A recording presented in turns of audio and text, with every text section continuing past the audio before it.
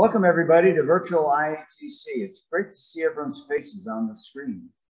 Great to see groups of you there together at your dojos. Next year, we'll all be together. This is a time of remembering. We all have different memories of Grandmaster Quinn. We're all at different places in our grieving on our path to acceptance of this great loss. Some of us are still looking back with disbelief. How can he be gone? Grandmaster Quinn himself was not one for looking backwards. He was a man of action, all about looking ahead. He'd advise us not to let the past bring us down, but to keep moving forward. But remembering isn't the same as looking backward. Our past is our foundation. Our memories are our inspiration. I have memories of Grandmaster Quinn all the way back from when he was a teenager. Lately, my favorite memories are of Grandmaster Quinn training with kids at IATC or at the West Coast Training Camp. Please indulge me in a brief slideshow.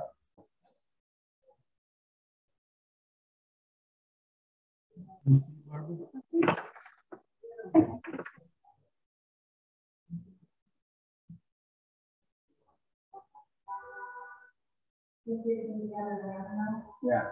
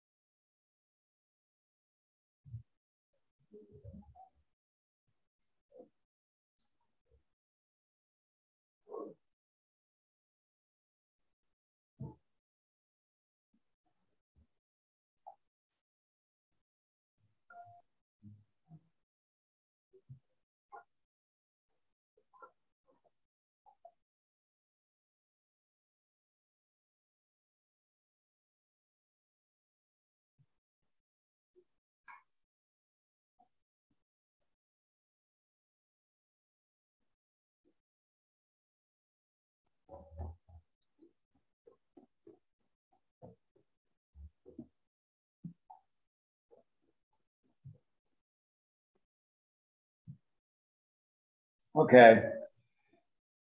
So this is a time of remembering, and I want it to be a time of remembering what brings us together. Last year, in his introduction to the virtual training camp, Grandmaster Quinn spoke of the journey, how important it was to enjoy the journey, not to let that joy be lost on focusing on an end point or a goal like black belt or whatever your next test is. Enjoy the journey itself, the friends you make, the special experiences you have along the way. That journey is what brought us all together, the martial arts journey. At some point, each of us discovered we had a passion for training.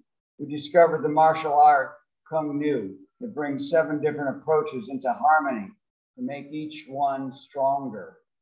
We discovered each other, different people with different points of view, all made stronger by our shared interest. Take a moment right now to remember the first time you discovered martial arts and realized it was something you wanted to try. How about the first time you walked into a dojo, the excitement you felt? The first time you put on a uniform and a belt, the first time you passed the belt test. Your first teacher. Remember training so hard it hurt? And doing a skill you thought you could never do. Your first board breaks. Remember, if you can, the first time you went to the big training camp like IATC, where you had to find a place in a long line of people, many of them strangers on that first day. You were nervous and excited and weren't sure what would come. By the last day, these strangers were lifelong friends. Remember the people you see only once a year, but every time it's as though you're family.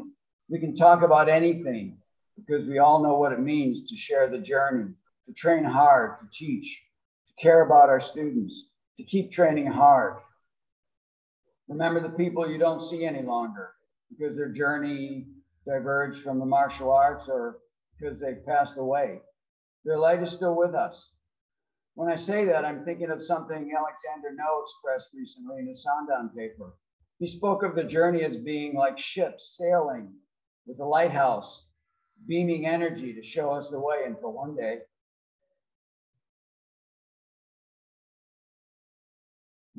the light was extinguished suddenly, unfathomably, and out of our control. Grandmaster Quinn was a lighthouse to all of us.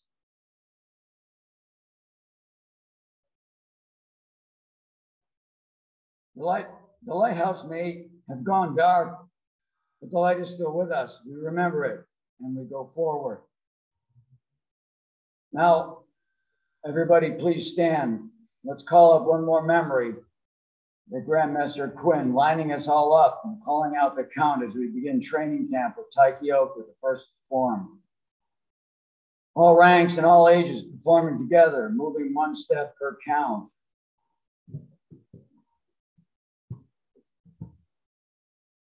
Ready? E, ta, hut, hut, hut, hut, hut, hut, hut,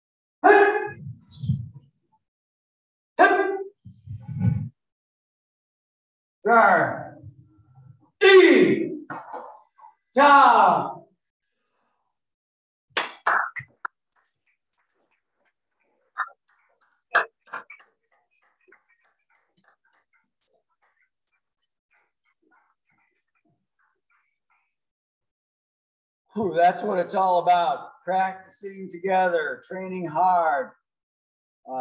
Thanks to Sensei Todd Maroney from Cypress Dojo for the beautiful idea of remembering Grandmaster Quinn in this way.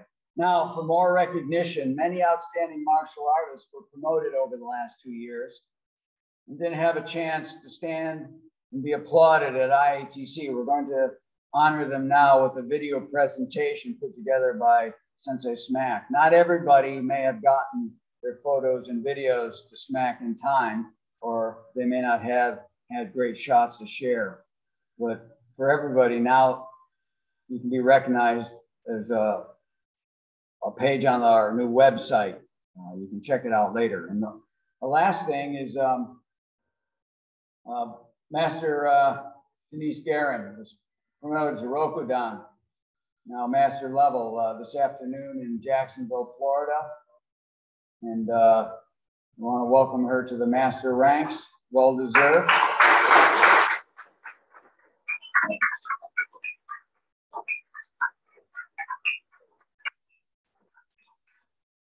It was Grandmaster Quinn's intention to promote her, and that didn't work out, but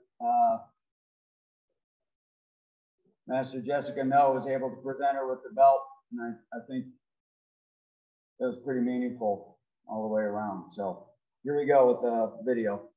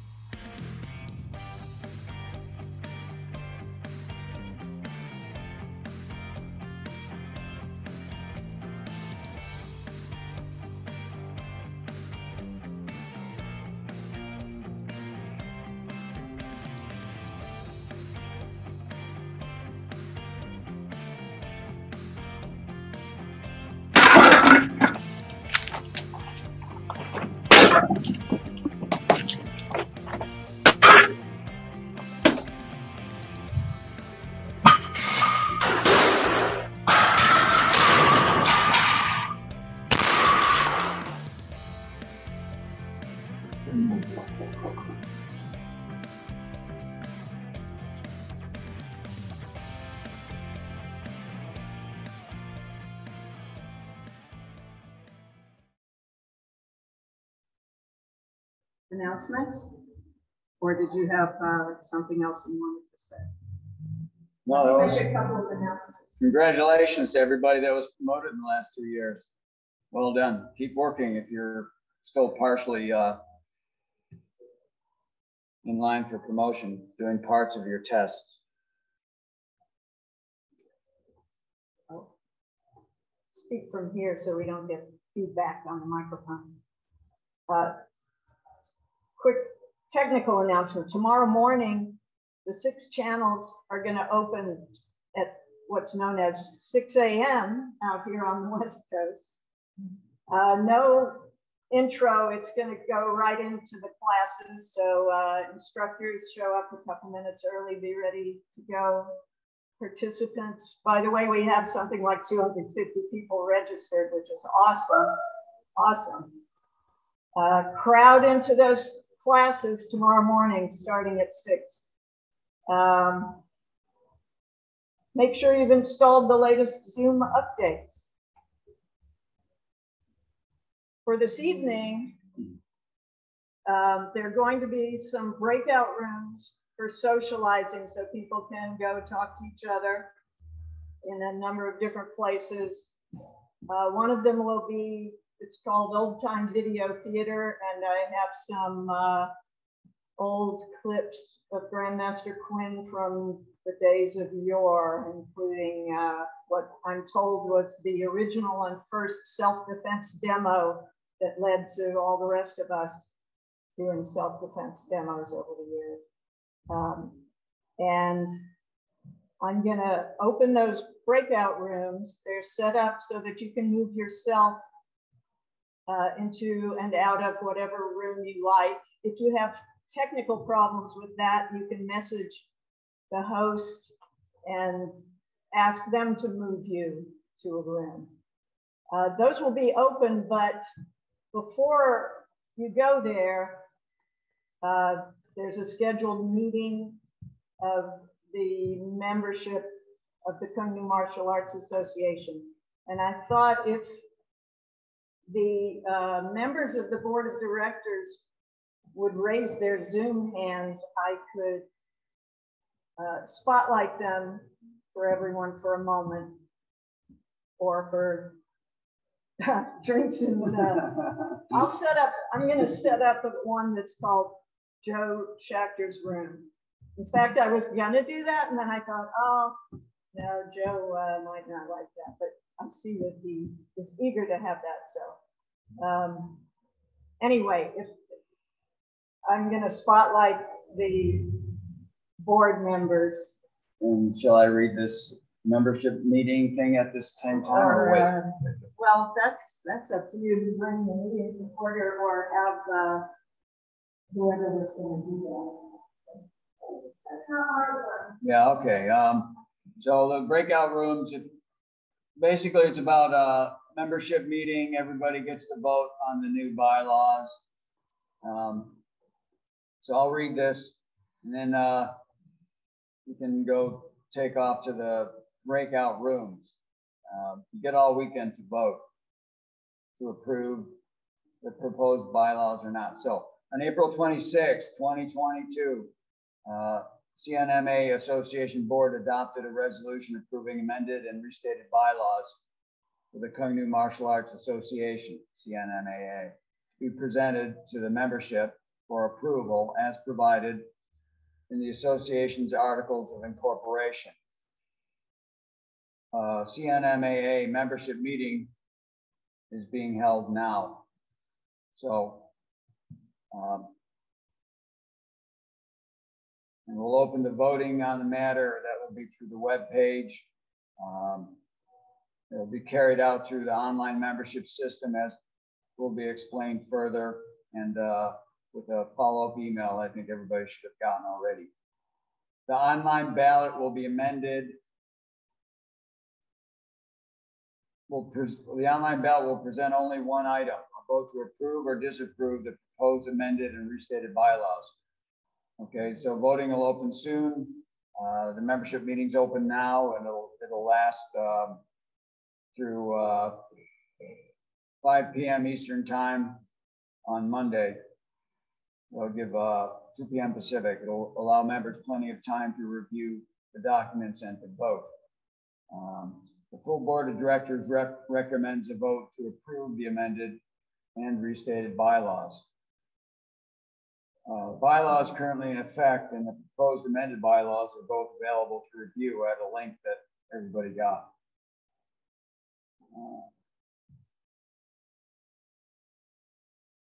Okay, just a little background. Because the Canoe Nonprofit Board of Directors has not been fully active for more than 20 years, some background might be helpful. The CNMAA, formerly CNOMAA, was formed to provide administrative and financial support to the martial arts style of Kung Nu, its schools and instructors, and the purpose was to help spread and grow the style while joining all the schools in a cohesive association. This was to be done by providing assistance and encouragement to the schools and instructors, certifying black belts, stand ranks, promotions, disseminating training materials, and funding the annual training camp, as well as raising and dispersing funds for those and other projects deemed helpful to the style and membership.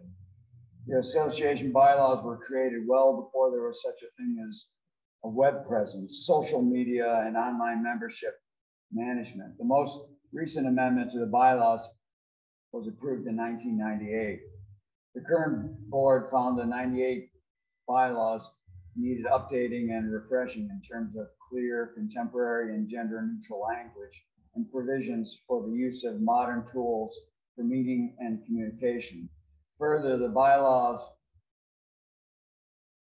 needed flexibility to allow the board to define and take on new projects as the needs of membership evolve. To that end, the proposed amended bylaws direct the board to create and maintain a policies and procedures manual separate from the bylaws to detail both the day-to-day workings of the association and the special projects as are conceived and carried out. You'll find most of the proposed amendments to the bylaws address one of the needs described above. In addition, the proposed amended bylaws clarify a relationship between the nonprofit association, whose purpose is administrative, and fundraising support for the style, and the Kung Nu martial arts style, which is, as a martial arts style, is governed separately by its head of styles, the masters, heads of schools, and black belts. You'll find some new sections in the proposed bylaws that specifically address this relationship. The CNMAA board, working hard through a series of Zoom meetings starting last fall, arrived at a draft set of amended bylaws, which were made available to the membership for review. We thank everybody who took time to read and comment on that version, whether you sent detailed comments or just the looks good. The board subsequently revisited the first approved draft, giving careful consideration to each suggestion received. Membership suggestions were extremely valuable in helping us catch oversights, clarify language, and in some cases make significant changes to the document. In addition, some valuable suggestions were not adopted simply because they did not fall under the purview of the nonprofit association, but rather pertain to the leadership of martial arts style and should be addressed there in that context. Again, we thank the membership for the participation in this project. We encourage attendance. At a meeting, you can go to, I think there'll be a breakout room if you want to ask questions to any of the board members who are Kirk Farber, Alan Haas, Elizabeth Roman, Jessica No, Donald Williams, Darius Jones, Masters All, and Senseis Tanner Krutz, Angel Albanese, Jan Krause. All right, so the meeting will stay open till Monday. You can vote till then on the bylaws. If there's questions, ask us in the breakout rooms. I'll answer, other people answer. Did anyone want to say anything that's on the board? Make any comments? All right, cool. All right, we'll see you at, watch the videos. There's, it's like Grandmaster Quinn looks like he's 18 or 17 in that, some of those things, those demos. It's quite intriguing. Master Elizabeth, you want to say something? I was just going to say, you know, as the board of directors, we work for the membership. So if there's any concerns or anything anyone wants to ever bring up, you can reach out to any of the board members. You can reach out to Grandmaster John directly, or again, any one of us. That's it. Cool. Kurt? What I want to say was we as a board spent a lot of time. We took a lot of comments from people. We didn't look at this very lightly. We know that this is something that was very important, not only for the style now, but for the legacy of the style in the future. So I'm hoping all the members there know that we've done a lot of the homework for you to go through all this and know that that thing is not something that we're taking lightly. So please consider that the board, that was a phone going off, please consider the board, or the current board right now, did spend a lot of time going through this, and we were quite aware of what people thought, what people said, and we were very serious taking the time, probably at least 3 to 5 different meetings, 2 to 3 hours each time. So thank you. Angel? Hands up. Oh no, they raised their hands so I could find them. Oh. Just Oh, I thought you wanted to talk. Anyone else want to say something? Jump up and down in your box. Oh, well, Kirk, that was very good. Yeah, I was wondering why it was signaled out, you know, but I didn't mind talking. But yeah, no. I saw the hand up. I thought you raised your hand, but I was mistaken. That was good. from All our right, board Donald, meetings, not now. Hawaii. Cool. All right, Master John, I'd like to just say to all the board members working right now, thank you so much for all your hard work. Sure, you're welcome. So let's hit the breakout rooms and see what's going on with everybody. Look at those videos. Grandmaster John? Yes. Okay. Sensei Frank Eng for the special ceremony this evening to do in honor of Grandmaster Quinn. And we were going to do it separately here, but maybe everyone would like to see that. It's going to take about 2 or 3 minutes, you said? Yeah. Okay, but there's only 12 people on this channel now, I think. Or maybe 48, I don't know. 48. This is hard. Go ahead. We're going to the breakout room. Okay. Yeah, go ahead. Everybody can watch. I can figure out the breakout room now. Yeah, speak loud. Speak very loud.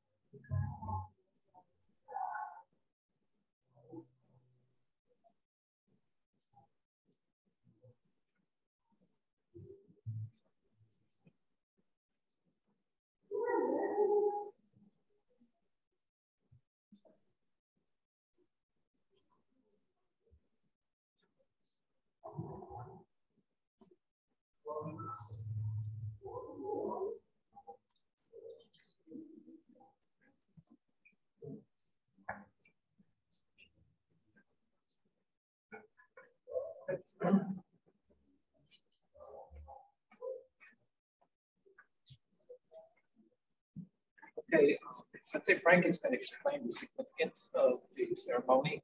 So why don't all the children sit down, speak loud. Okay, mainly what we're doing here is a ceremony for people that are no longer with us or passed away. And while to honor the Sensei, honor Grandmaster Don, and the bowing and the incense is sudden, showing